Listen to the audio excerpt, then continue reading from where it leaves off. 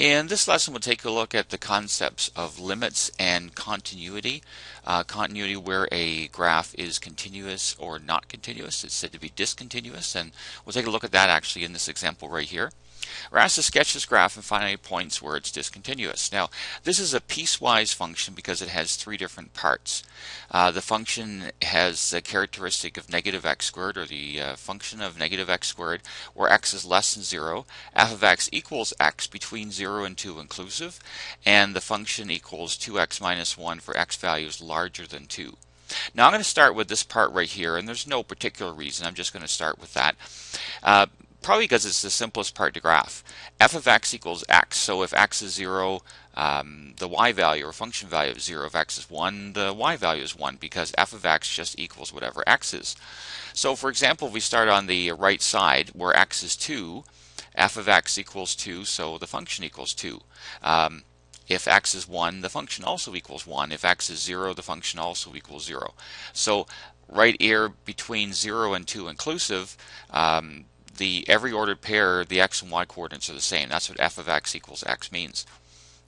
Now, let's go to this part here, the quadratic part, where x is less than 0. It's a parabola that opens downward, negative x squared. So for example, if I were to substitute negative 1 in place of x, negative 1 squared would be negative 1. If we square negative 2 and then change the sign, negative 2 squared is 4, and then this makes it negative 4. So negative 2, negative 4 would be a point in the graph. So the graph comes down here. Now, this part here, it says where x is less than 0. So where x is 0, there's actually an open dot at the end of this. The open dot means that the graph doesn't actually exist there, but it does to the immediate left of it. But so if I put 0 here in place of x, 0 squared is 0, and of course negative 0 is still 0. So there's actually an open circle right here at the right end of the parabola, but because that open circle coincides with where this graph starts or ends, we don't actually bother to put an open circle there. So, and of course this keeps on going down forever. Now, what happens to the right of 2? Because x is 2 is this point right here. Where x is greater than 2, where the function equals 2x minus 1. So if I were, for example, to put 3 in there, 2 times 3 minus 1 would be 5. So the point 3, 5 would be on the graph. Now, where x actually equals 2, now this says x is greater than 2, but x can be just very, very slightly larger than 2. And so we put an open circle at the where x is 2 here. If I actually substitute 2 in place of x, 2 times 2 is 4, minus 1 is 3. So that would be this point right here. Now the open circle means that that point actually isn't on the graph, but points to the immediate right of it, just very slightly to the right of it would be. For example, if I were to take a number very slightly larger than 2, so for example, if I use 2.01, that's very slightly larger than 2, and I put that in place of x, so we would go 2 times 2.01 minus 1, so that would equal 4.02 minus 1, which would be 3.02. So that would be, so this was the x coordinate, 2.01 comma 3.02, and so that's a point in the graph. Now, so that's probably like right about there. You know, it's just very slightly to the right of that open circle. So that's why the open circle, we actually have used that to indicate sort of where it starts, and it doesn't actually, not actually a point on the graph, but the graph goes to the right of it. Now, otherwise, this is a line with a slope of 2. Remember, y equals mx plus b? The 2 is the slope. So for example, if we start here and go over 1, we would go up 2, and there's another point in the graph. Over 1 and up 2, and there's another point. So that's why it goes to the right and up like that. So that's what the graph looks like. Now, notice there's a break or jump in the graph here. So where x equals 2, there's a break in the graph. So let's limit, and that's our function. Let's evaluate the limit as x approaches 2 from the left and the right. Now, this means as x approaches 2 from the left side. That's not a negative 2, and this is a plus here. It's almost hard to see it as x approaches 2 from the positive side. Now, as x approaches 2 from the negative side, that means as you're coming along the graph here, getting close to where x is 2, notice when you get close to where x is 2 here, the y value or function value is 2. So that's why that limit would be 2. Now, this means as x approaches 2 from the right side, so from the right side of 2, as you come down here, see this is where x is 2 here, to the right, from the right side of 2 means we're coming down like this, and the y value is getting close to 3. So we say that the left-hand limit is 2 and the right-hand limit is 3. And because they're not the same, that means that the limit as x approaches 2 does not exist. If you see the abbreviation DNE, that stands for does not exist. And then we would say where x equals 2, the graph is discontinuous. So if you find a place on a graph where there's a break like that, or the right and left hand limits at that particular number, like 2, are not the same, then the graph is said to be discontinuous. On this page, before we get into a few examples, are several properties of limits listed. And the first one says the limit of c equals c as x approaches b. C here is meant to represent a constant. And so it doesn't matter what x approaches, b or any other value, the limit of a constant equals the constant. And that's what this says here. The limit of a constant, no matter what x approaches, equals the constant. Now, if we change it so it's the limit of x as x approaches b, that would equal b, because you see it's x is getting closer to the value of b, so this limit should equal whatever that number b is. So the limit of x as x approaches b is equal to b. If you have the limit of a sum or a difference, the limit as x approaches b of f of x, now I'll say plus g of x, is equal to the limit of f of x plus the limit of g of x. If there's a subtraction symbol between here, if it's the limit as x approaches b of f of x minus g of x, then it would be the limit of f of x minus the limit of g of x. Of course, all these are as x approaches b. So the limit of a sum or of a difference equals the sum of the individual limits or the difference of the individual limits. Now, if you have the limit of some constant c times a function, then as long as that c is independent or unrelated to x, it can be factored out of the limit. So we can write this as c times the limit of f of x as x approaches b. Very similar to this sum and difference one, if you have the limit of a product of two functions, it's equal to the, and there's an implied multiplication right here, it's equal to the product of the two individual limits. So the limit of a product equals the product of the limits. Same is true for a quotient. If you have the limit of a quotient, f of x over g of x, it's equal to the limit of the numerator divided by the limit of the denominator. And of course, provided that the limit in the denominator is not equal to 0, has a non-zero value.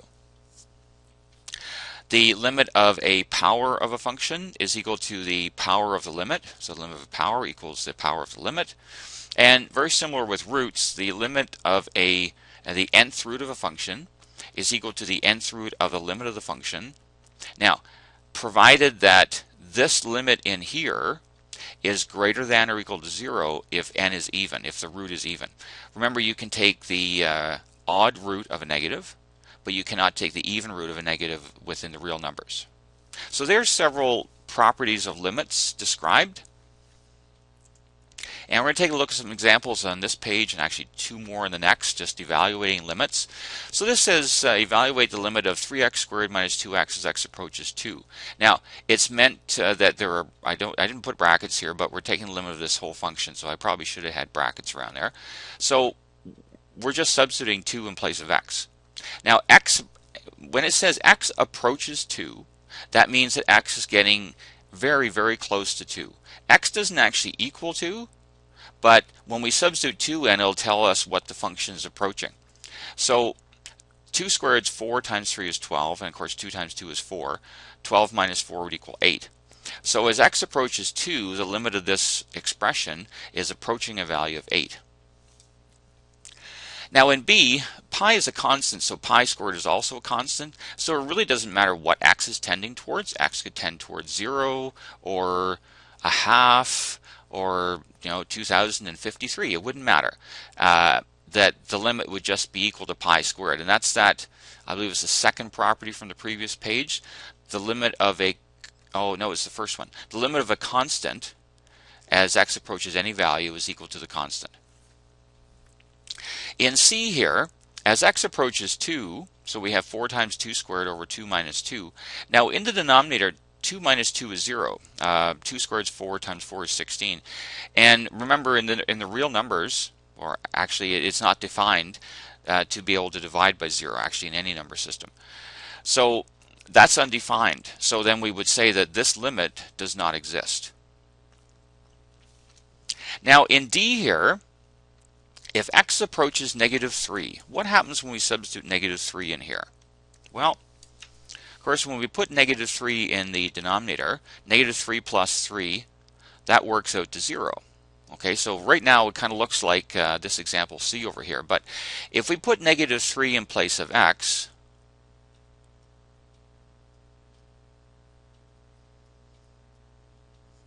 see, that's 9 minus 21 plus 12. So notice that the numerator also works out to a value of 0. So basically when you put negative 3 in place of x, you get 0 in the numerator and 0 in the denominator.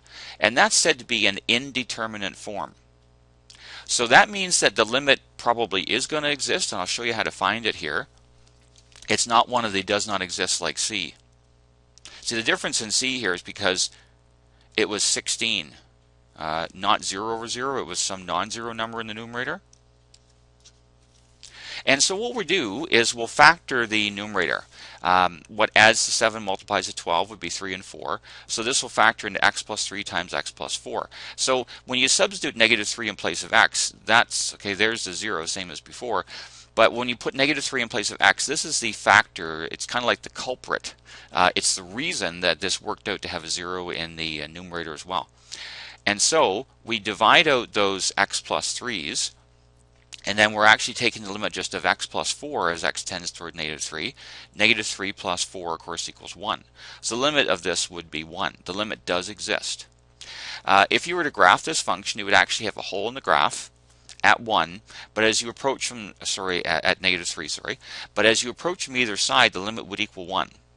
And you can graph that and check that out, see what it looks like.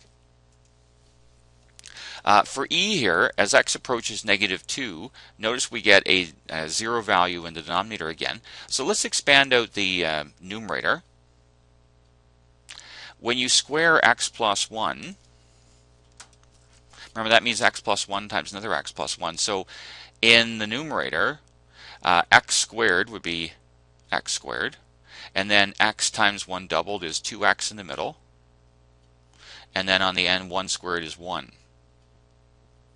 So when you expand the 3 in, 3 times x squared is this. 3 times the 2x would be this 6x. And 3 times the 1 would be this 3 on the end here. So that's where those terms all come from. Removing the brackets, of course, all those terms in the x plus 5 there change sign. So that's those terms, and then we'll simplify, collecting the like terms together. 6x minus x is 5x, 3 minus 5 is negative 2. Now, if I substitute negative 2 in place of x, and I could have done this right at the top to show this, 3 times negative 2 squared plus 5 times negative 2 minus 2. Well, this is 4 times 3 is 12, so that's 12 minus 10, and then minus 2 in the end. So that, notice that the numerator works out to 0 again. So we've got one of those indeterminate forms, just like the previous example. And so that means that if we were to factor the numerator, x plus 2 should be a factor, because those x plus 2's are what's making the 0 value on the top and the bottom.